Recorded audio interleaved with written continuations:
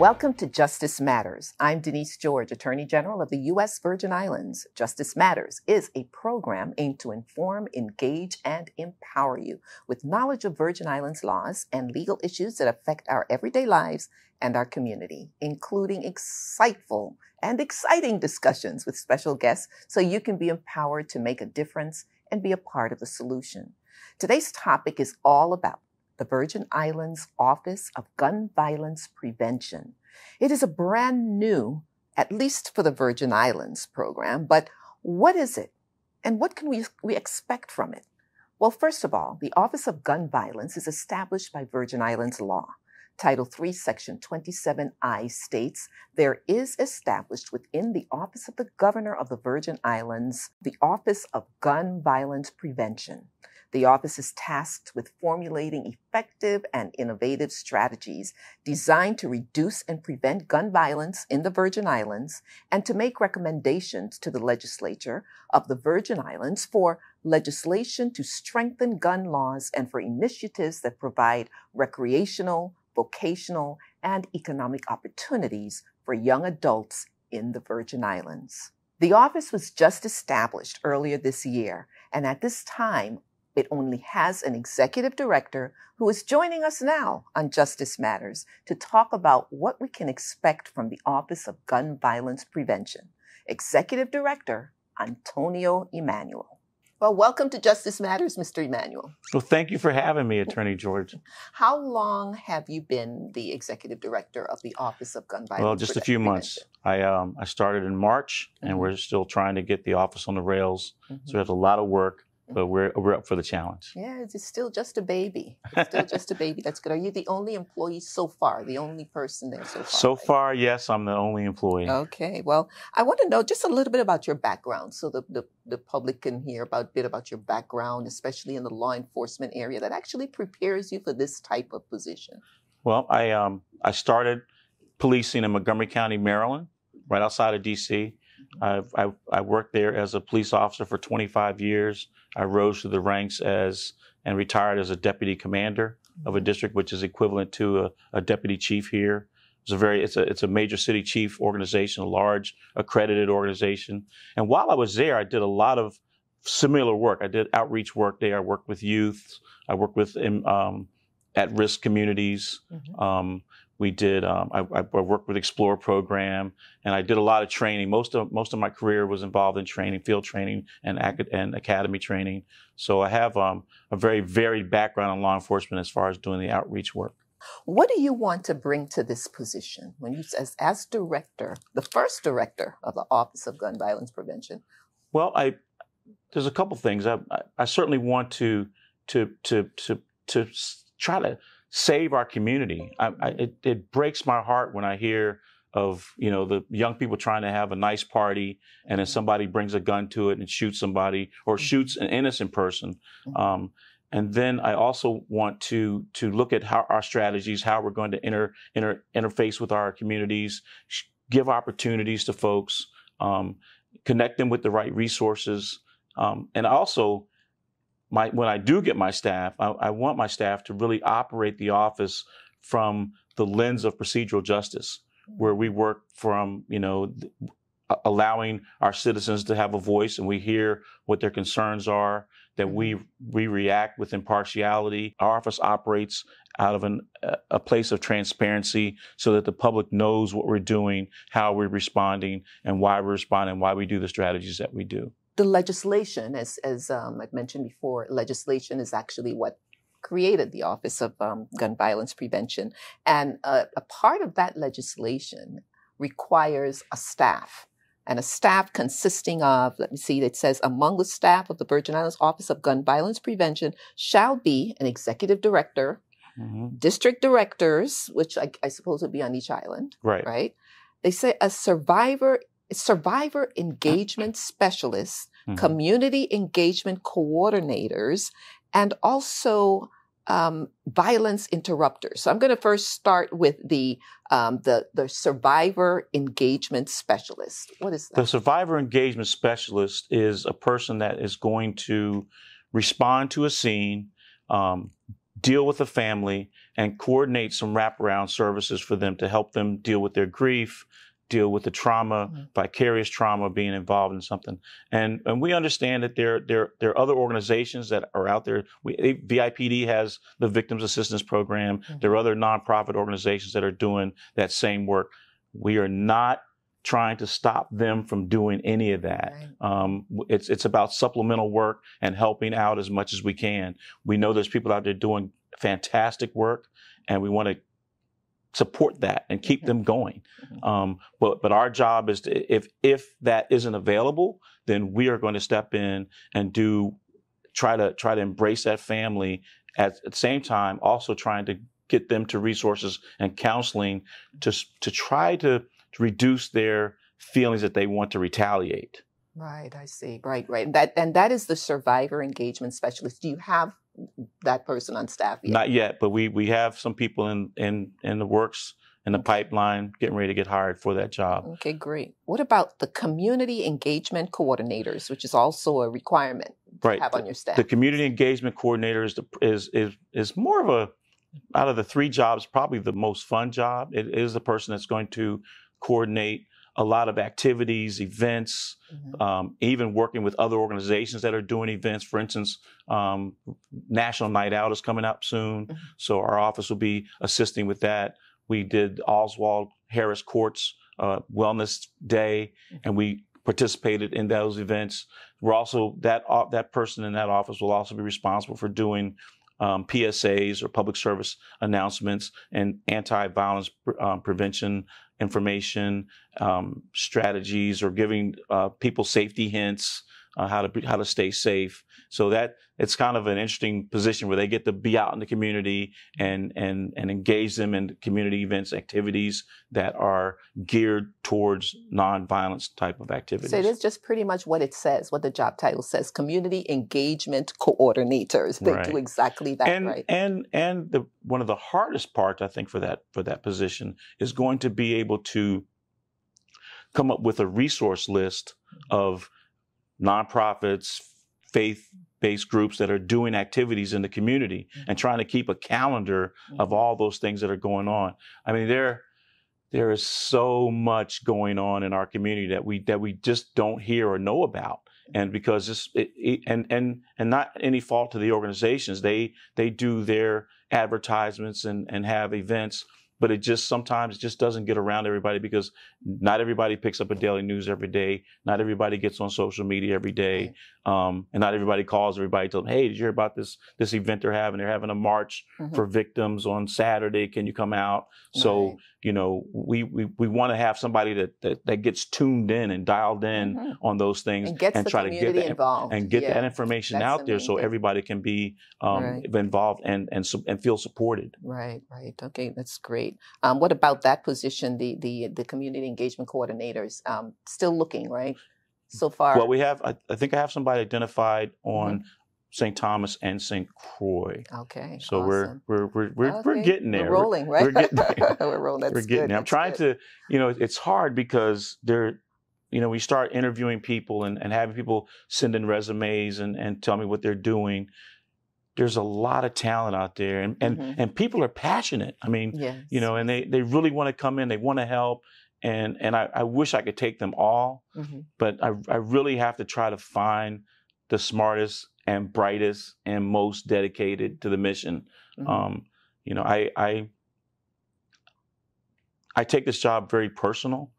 And when the job came open, I applied because I had lost a friend. I mentored two young men when I worked for, we talk about my background, I also worked for Cruise and Rum for a while, and Avenza and so VI. So do you have connections to the VI then? Yeah, absolutely. My family's from Gallows Bay and St. Croix. Oh, okay. And so I'm part of the Emanuel family. Eugene Emanuel used to be a professor at UVI. He's my cousin. Oh, definitely. He's well known. Yeah. So I came back home to do service again, so I worked for VIPD for a while. But while I worked at Cruise and Rum, I mentored two young men into the security department. I was their director of security. I actually created their security from the ground up. Right. And one young man became a police officer, and another young man stayed there, and he did so well that they moved him up through the ranks. He became a foreman, and I was just so proud of both of them. And then Kai Javois, he gets killed. Wow. And then Dale Ferdinand, he gets killed in his front lawn. And two different separate incidents? Two separate incidents. Wow. And it just, so that's why I take this personal, that I have to figure out a way to change people's mindsets, that we're not going to retaliate over money or relationships or these things that are non-tangible, turf that we'll never own. Right. I don't understand that. I'm trying to wrap my brain around that. I mean, I get it, but I really don't get it. Yeah, I know. And we're going to talk about different efforts and how you get to the youth. That's really important. So let's go to the next thing in staffing your the office. The required persons also include the violence interrupters. That's sort of one. What is a violence interrupter? The violence interrupter is a unique position because that person has to have an interesting background. They have to be somebody that has a certain amount of street legitimacy, that can go into an at-risk neighborhood and connect to people on that level. I can't say I'm squeaky clean, but I've been a police officer most of my career, and I don't see things through the lens of somebody that maybe grew up in a situation where things were incredibly hard and they had to steal or rob to feed their families. I can't say I understand that. So I would be disingenuous if I went to try to portray that. So I need somebody that has that street credit, that has been in that situation, that they can understand where these people are coming from, or where that person's coming from that decides to do violence. And they can relate to them a lot better. On a different level. On a whole different level. Their lens is different. Their lens is clearer. So I need those type of people that have connections in the neighborhood that can identify who is really at risk, who's the one that's doing it. And then we work with that group and try to wrap around and connect them with opportunities to dissuade them from violence. One of the persons or the employees that you're supposed to have, which I kind of skipped over here, are the analysts. And it says analysts who specialize in statistical data collection. What kind of data would the office be collecting? Well, when they wrote the legislation, they wrote it from the perspective that we were going to be using the National Network for Safe Communities engagement model, which is a data-driven model. It's got a track record. It's a proven model that's been successful in several different jurisdictions. And so that model consists of working with stakeholders, all the government agencies, law enforcement agencies, and once they use the data it's data-driven, meaning that they're going to collect data, and they collect their data actually from the local police jurisdiction. And that data identifies the people that are being involved in criminal activity the most. Because what we've found out through the studies is that the majority of the crimes are being done by a small population. Right. It's the same recidivist over and over again. And so with that data, we identify the people that are most at risk, and those that are most at risk are being retaliated upon, and try to contact them and get them to dissuade them from crime and violence. And that may mean things like simple as getting them to agree to a truce. If one neighborhood is fighting another neighborhood and they realize that the violence is hurting their business, then maybe we need to figure out a different way. Even though their business may be illegal, let's work together. Your enemy is the police and law enforcement rather than each other. So we can figure out a way that you guys can't fight each other all the time because you're losing your people. And then what happens? And Attorney General George, we're such a small community that eventually the warring people, we wind up killing our own relatives, and so that's where we really need to wake up and stop this violence upon each other. So the violence interrupter goes in and tries to mitigate these things and navigate these waters of violence and come up with ideas and connect them with resources. That's awesome. And then the data analyst also, they keep that sort of data to be able to make those connections. Is that how they do it? Right. And so right now we are using we're relying on the Virgin Islands Police Department's analysts to give us those, to do that number crunching. Every time there's a shooting, there is supposed to be a shooting review. So the analysts kind of connect the dots. Did this was this shooting related to the shooting from a couple months ago? Was it that retaliatory shooting? Was this shooting just an anomaly? Was it just two people got into a fight? Was it a domestic violence issue? So we try to eliminate the information, or try to isolate it so that we can show the connections. Also, it's a part of the mandate for the Office of Gun Violence Prevention. The law talks about formulating effective and innovative strategies designed to reduce and prevent gun violence. And you pretty much talked about it in answering the other questions, but how would you go about doing that, just on a general basis? Well, and the National Network for Safe Communities has their model, and most of the pushback I get from folks is that we oftentimes have, oh, you're using this thing from the States, it ain't gonna work here, you know. And my response to that is that, yeah, we're using it as a model, not following it directly, because we have to translate it to our own culture, our own island. Each St. Thomas stuff is different than St. Croix stuff. And so even within ourselves, we have a different way of how we want to do business. And so the model is just a structure. And in addition to using their model, which is the engagement, data-driven engagement model, where we try to, we have all the stakeholders, all the government agencies are responsible for being a part of it. They're our workforce or advisory council. And so it's incumbent upon us to come up with, even on top of the national network model, come up with our own strategies of how we're going to enter into the neighborhoods. Like the police does things like the gun buyback program. And we have in St. Croix, we have a young man that's doing, Daddy's Day Out, where he invites all the fathers. And we have Miss Aisha in St. Croix that does the victims, walk, and there's Mothers Against, Violence. And so, working with those organizations and trying to see what they're doing, we also want to come up with plans like that. And engagements for young people, engagements for people that are in reentry programs that come out of prison. What do we have set up for them? We want to start to initiate programs for them to make them be successful. To keep the recidivism rate. We put money in your hand. Hopefully you won't put a gun in your hand. Okay, and that kind of goes to the next mandate, is initiatives for you to provide initiatives that provide recreational, vocational, and economic opportunities for young adults.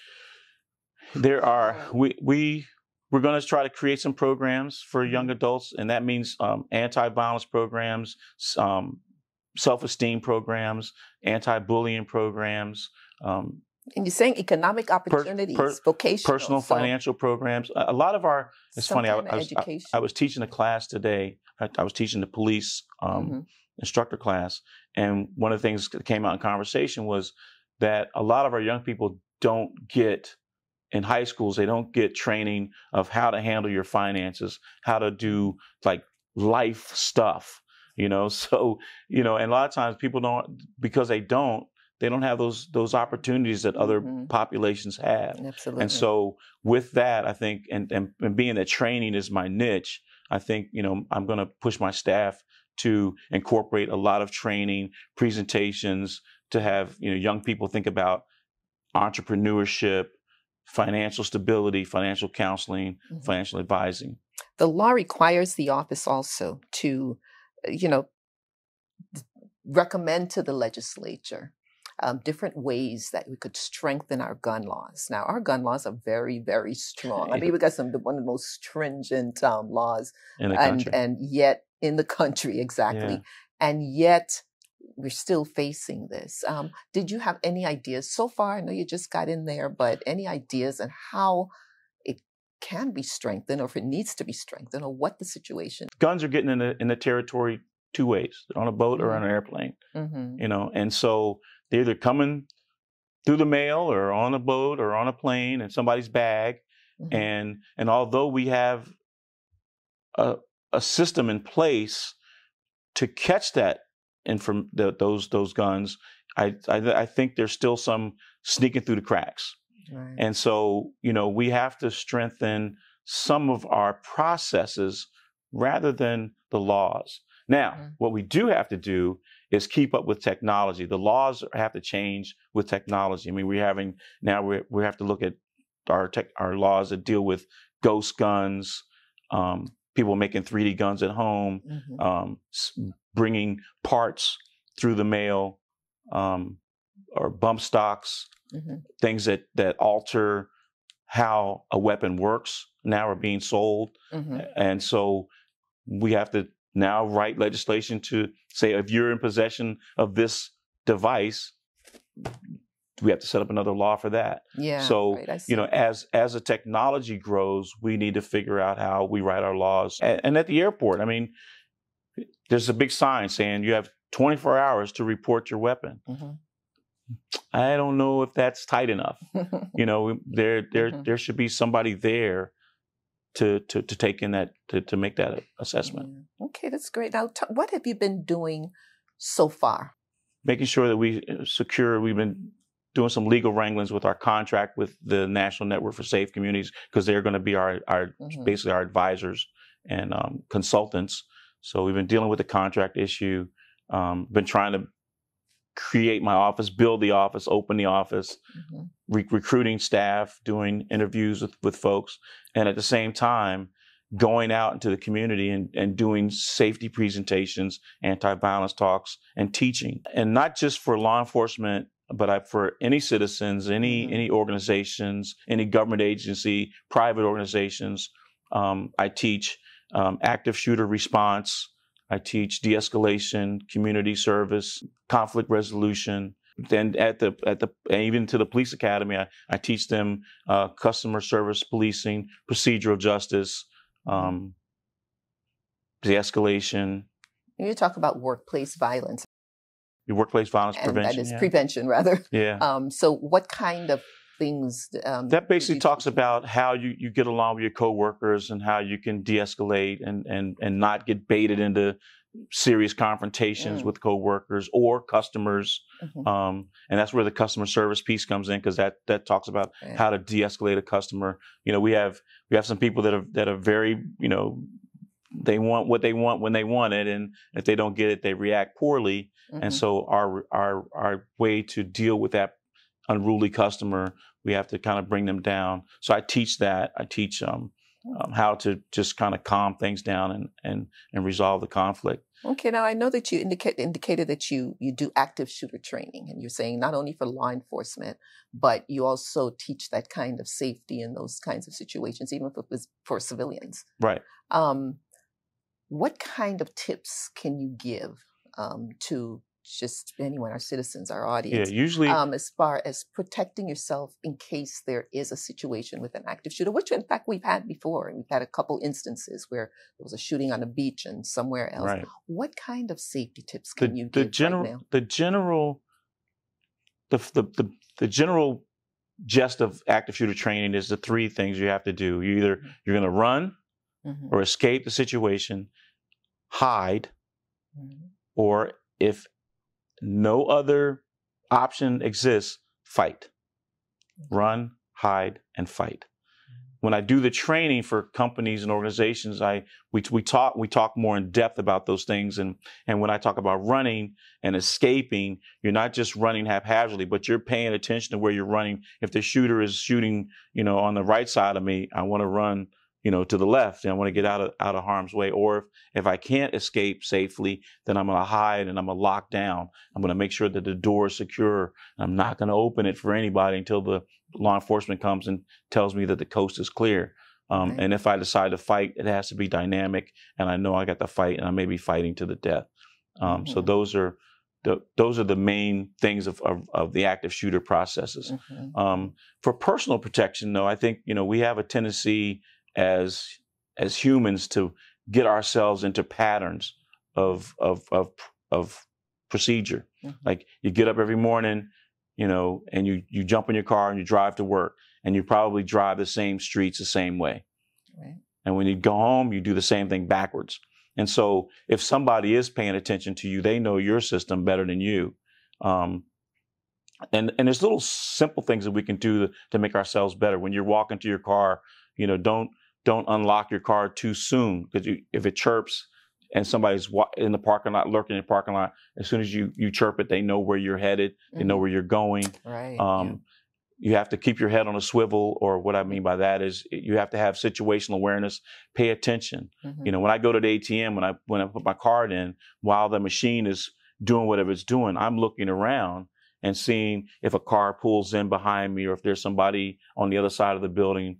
I'll look down and make sure. And then when my money comes, grab my little money in my card and go, and don't stand around and wait. Right. So things like that when you're at events, are you watching the crowd? Are you paying attention to the energy of the crowd, which is a little more complicated, but I think we all know when things are starting to get bad and things aren't, there's somebody getting ready to fight, that's a good time to leave. My parents always told me that if I'm in a crowded area, crowded place, make sure to stand somewhere near an exit. So does that still follow through? Yeah, know where your exits are. I mean, those are simple. But so, we have to always know when it's time to go, it's time to go. Right. And don't, it's like the horror movies, where the Jason is chasing them with the axe, and the one person falls and the friend goes back to save them and then gets killed, right? Right. And you don't want to, I'm not condoning leaving your friend, but you and your friend have to have a plan. Mm-hmm. And that when stuff's getting bad and we need to break camp, we are on our own. Because when you go back to save somebody, or you unlock a door that you've secured, you put yourself at risk. Right. Those are good things to remember. Are you going to be doing any more training? I mean, to what extent is training, this type of training, a part of the future of the Office of Gun Violence Prevention? Since I've been talking to folks and being out there, I've been getting a lot of requests. Tell the audience, I always want some kind of a call to action, some way that they can know that they can become involved, or at least get more information. So where or who would they contact if they want to either assist with the Office of Gun Violence Prevention, or if they want to be able to benefit from some of the training? I really want to get out to the public is that I am open for all ideas, all suggestions. I am not omnipotent. I think I'm pretty savvy. I'm pretty smart, but I don't have all the answers. And I think some other people out there may have them.